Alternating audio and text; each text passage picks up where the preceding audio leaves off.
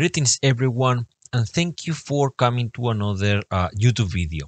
On this video we are going to see, it's the continuation of the first video where we install Proxmox virtualization, and now on this video I'm going to show you a very simple step-by-step on how to add an NFS store. And then as well, I'm going to show you a quick comment regarding the ISOs. How can you store your ISO files to of course present it to the VMs that you're creating. And finally, we are going to run step by step how to create a virtual machine. All of these steps are very simple. Probably you might have figured them out by yourself already or looking for documentation, but I wanted to show you and maybe make some special comments on some special settings. So hopefully it's useful, but yeah, it's going to be very short. But remember, we are going to touch multiple things on this video. So without any further ado, let's jump into the video and into the lab, and then let's roll it up.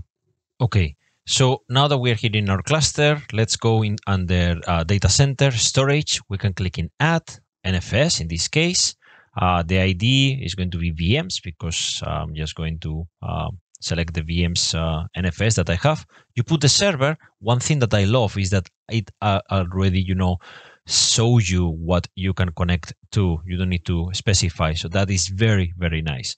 The content, you can select multiples. It's a bit confusing all the time, right? Because it doesn't look like it's multiple selection, but it is. So let's select this image, container, and container template, not container template. So yes, I'm going to store here VMs and containers, nothing else. And let's see in advance, pre-allocation and NFS version, all automatic, that's fine. Click add, and that's it. That is how you add your NFS into a Proxmox cluster. Very simple, right? I told you it will be very short. But now that we have this, let me show you the ISOs. Let's focus now on the ISOs. Because for the ISOs, you need to select, of course, same as I've done. You put the IP, you select the export and the content ISO image, and then when you select that, it auto creates a folder in the path called template, and inside template the template ISO, that is where you need to put all of your files. So it's a bit annoying that if you have the ISOs already, on the root path, you need to move them here, but that's the bigger problem, and that's it, right? So just bear it in mind. Once you select data storage on NFS and you put ISOs, it's going to create a template ISO folder, and please move the ISOs there inside.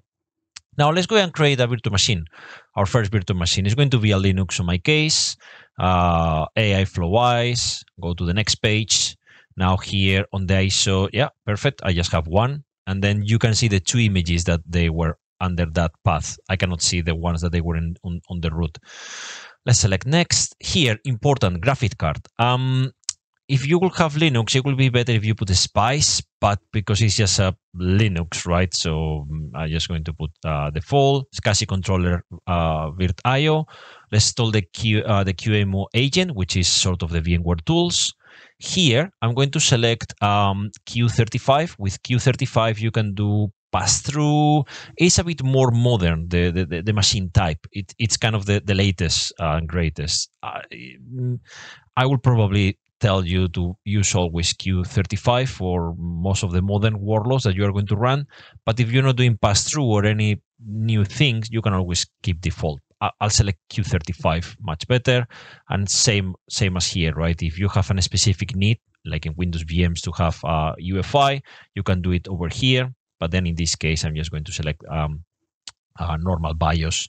TPM, exactly the same. You can put TPM in the case that you are doing some Windows advanced things, but on this case, for my Linux, I do not need TPM either. I'm going to create another video for the Windows anyways.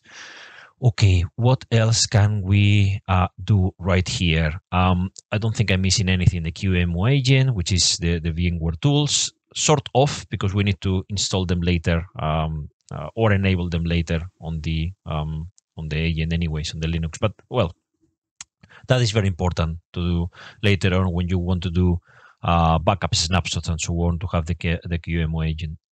Now here for the disks, let me see. You can select VMware or RAW, but I will just use QEMU. It's much more efficient. This size 100 gigs. SCSI, yes, yeah. You can always select something different, but SCSI for me it's perfect.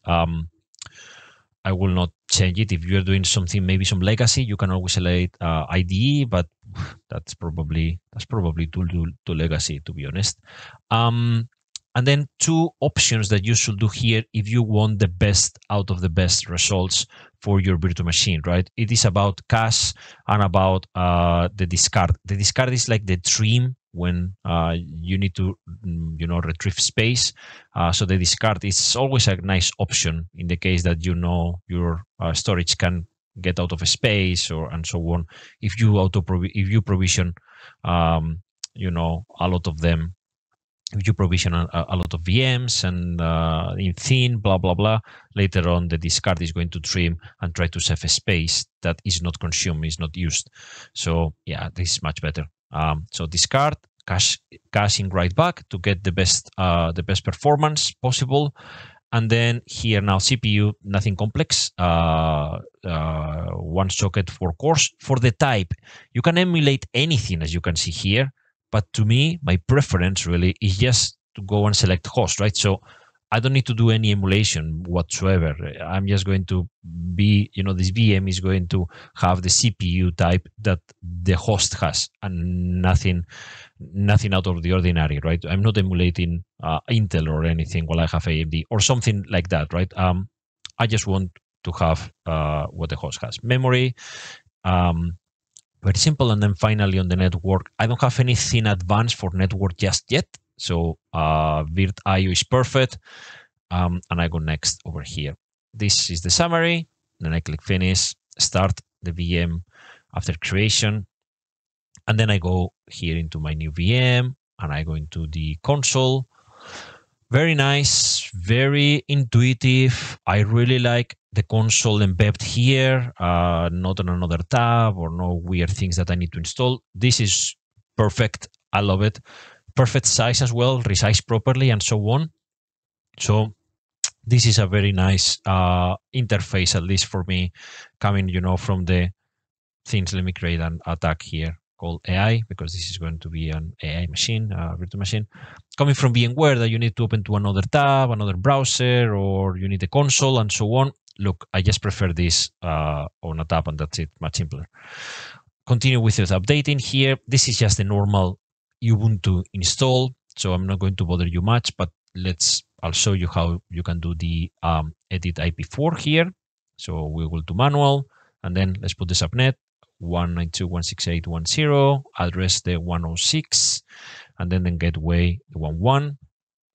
Finally, my name servers, okay, the 6 and the 7, and Google, just in case my VMs are off, and then my domain, jorgedelacruz.es. Perfect. Okay, what's next? No proxy, no mirror, use the entire disk, it's perfectly fine, but always, please go here and, use the maximum space, because Ubuntu by default, it just doesn't take all the disk. I always prefer XFS much more. So let's click here, save, and then finally, let's go here and done. Then continue my name. Okay, flowwise, jorgedelacruz.es, username, Opera as well, and then I will put here my password 2 times, and I think that is okay. Yeah, no, OpenSSH, yes, always. I don't want to install any of these extra packages. And then finally, I'm going to accelerate this process, right? Because what is going to happen, right? It's going to it's going to install everything and everything that is needed. It downloads some packages from the internet and so on and so forth. So let's accelerate this part, so we don't get stuck while this installs.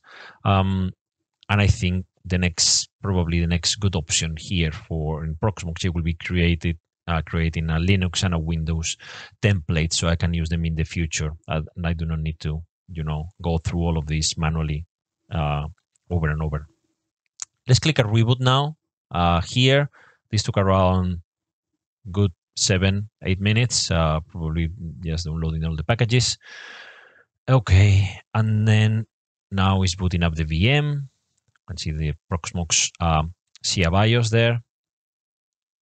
Okay, perfect. Yeah, all of the daemons there and the services. Okay, processes, perfect, all good. Now what we're going to do together is we are going to first, this is the first login, right? Again, I'm not using a template, so we are going to run the traditional, apt get update and upgrade just for the packages.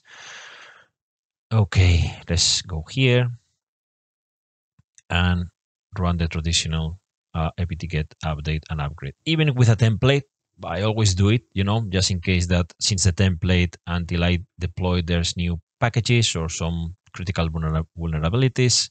But let's run it right now, and I will accelerate it as well, so we don't need to wait here for long. Okay, perfect. Yep, lots and lots of packages here. So at the end, it's really worth it to give it an update. Now, let's go and install now the QEMU agent, right? So again, sort of the VMware tools that from VMware. This is very important. It's going to make your VM much more resilient when you do when you want to do snapshots, when you want to do backups and so on. So apt get install QEMU, not the .eu. It's not the QEMU, and then as simple as -guest -agent. Okay, small package. Okay, perfect. Yeah, let's select OK here to restart wherever it needs to be restarted, and see if I can click OK here with the tab. What's happening? Okay. And now, two things we need to do. First is start the service, and the other one is enable it for into the startup. So systemctl start QEMU -guest -agent. That's okay. That's running. And systemctl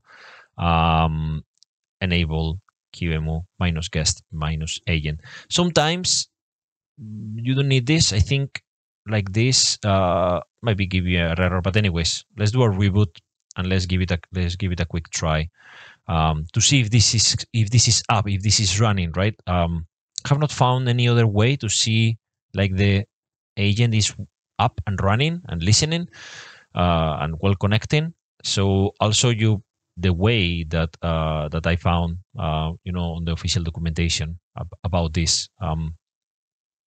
Maybe there is a visual way, but I don't know it. So anyways, it's just I go to my host, and inside the host, I just go here into QM agent 100. Remember, that's the ID of the VM, that VM that I have over there. And I just did ping. I didn't get any error, so that all is working fine. It's very confusing, right? No errors, no response. Could at least say okay. But anyways, well, I started the process, but I think it was auto started anyways. You see those two pings call over there. Well, it was at the same second even, but you see that I receive a ping right there. So that guest ping is from the host doing a guest ping directly. So let's try it again. QM agent 100, which is the ID ping. No error. That's good. And what's happening on the agent itself? Okay, I just get the I just got that information. I just got that the ping received successfully. So that is all perfect, and that is all nice and working. And that's and that's everything. I mean, there is nothing else to say. Hopefully the video was useful for you. Hopefully this step by step with the little comments here and there, it has been useful. If that's so, leave a comment here, maybe subscribe if you're not subscribed, and maybe let me know what else do you want to see. I think for the next videos, I'm going to focus more into the let's say into the cluster details. So for example, or host details. So I really want to deep dive more into the storage, not just the NFS that I showed you today, but more into more complex sort of storage. And as well, I wanted to have a dedicated video regarding networking, right? Because it has been a few questions, and even for myself, coming from VMware, I still have questions or doubts. So I'm going to resolve all of them, and I'm going to show you what I've learned during the process. So yeah, thank you so much for watching, and see you in another video. Bye.